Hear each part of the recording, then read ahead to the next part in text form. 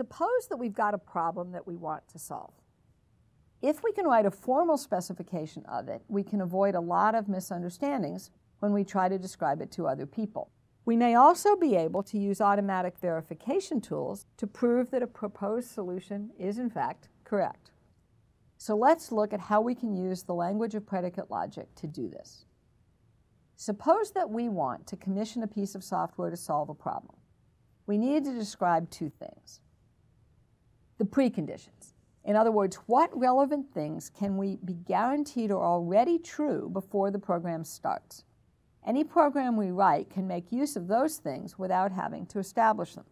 For example, suppose that we want to describe a program that looks up an entry in a directory. If we know that the directory is already in alphabetical order, that could be very useful. We can use binary search. We start in the middle and compare our element, say Cantor. Cantor comes before Euclid in the list, so we can immediately throw away all of the entries that come after it. But if the directory isn't sorted, that algorithm won't work. We'll have to look at all of the entries. Now, we also have to specify the postconditions. What has to be true when the program finishes in order that we'd be willing to declare that it has solved the problem? For example, suppose that we want to describe a sorting program whose job is to arrange the entries in a list in alphabetical order. Then we want to say that it will accept as input an arbitrary list, but we insist at the end that the list have two key properties. It has to be in order, and it has to contain all the same elements as the original list. We may also want to specify a third thing, useful invariants, things that are true before the program starts and will remain true at every step along the way, with the possible exception of brief periods in the middle of individual steps. So, for example, in the case of our sorting program, we might want to say that it'll always be true that every list entry contains exactly one name. So far, we've stated our claims in English, but we know that that can be risky. So let's see how we can use logic to state our claims in a formal and unambiguous way. We'll use the Towers of Hanoi problem as an example. An instance of a Towers of Hanoi problem consists of 3 poles and a set of disks. To solve the problem, it's necessary to move all the disks from one pole to another. But any legal solution has to obey 3 key rules. The disks have to be moved one at a time. No disks can be on the ground or held in the air while another one is being moved. And you can't ever put a larger disk on top of a smaller one. So if we're going to formalize this, the first thing we have to do, as in any attempt to formalize, is to define an appropriate set of predicates. Let's do that. We're going to assert things that have to be true of disks and only disks. So we need to be able to say that something is a disk. We're going to assert things that have to be true of poles and only poles.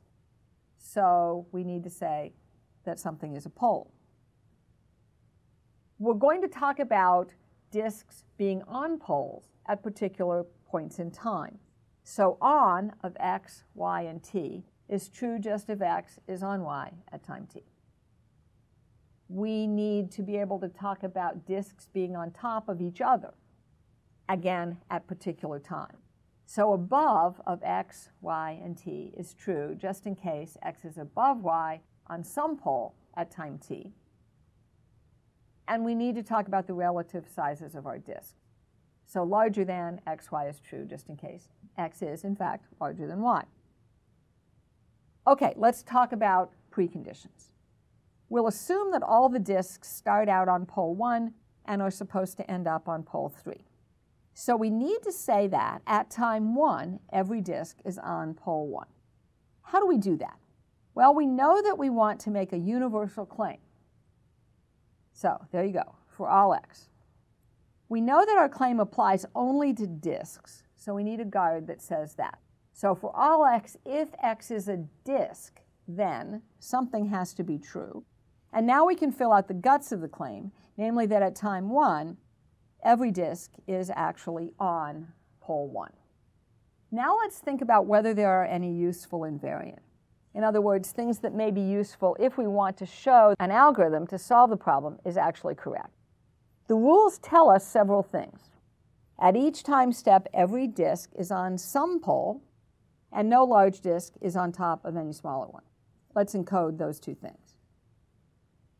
Let's first say that at all times, every disk is on some pole. In other words, none are on the air or on the ground. How shall we start? Well, we know that we want to make a universal claim about times and disks. So let's write that for all times and for all x. The claim only applies to disks. Other things don't have to be on poles. So we need a guard, which we can write by saying that being a disk implies something.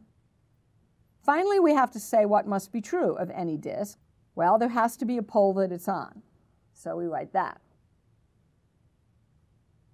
Next, let's say that no large disk is on top of a smaller one. It turns out that it's sometimes hard to encode negative claims of this sort. Often it's easier to state positive ones. So let's start by rephrasing our claim. We'll say that whenever one disk is on top of another, then it's smaller. By the way, it's not required that we do this transformation. It's just sometimes useful. All right, how shall we say this? Well, we know that we want our claim to be an invariant. In other words, it holds at all time steps. So let's start with that for all t. Next, we know that we want it to apply to all pairs of disks. So let's say that. For all x and y, if they're both disks, then something. Now, what we want to say is that if one disk is on top of another, the underneath one has to be larger. So let's say that. So if x and y are disks and x is above y, then y is larger than x. By the way, we could have said this using our original negative form, and it would have looked like this. There doesn't exist a time and a pair of disks such that x is above y and x is larger than y. It's often useful if we write individual invariants to combine them to make a single one that's the and of the individual ones. And so if we want, we can do that. We have that every disk is on some pole and no disk is on top of a smaller one. By the way, we might also want to mention that the difference between two time steps can be no more than one disk in a different place. We'll leave that for you to try. Now, of course, we also need the postcondition. What has to be true at the end if our algorithm has correctly solved the problem? But we'll also leave that to you.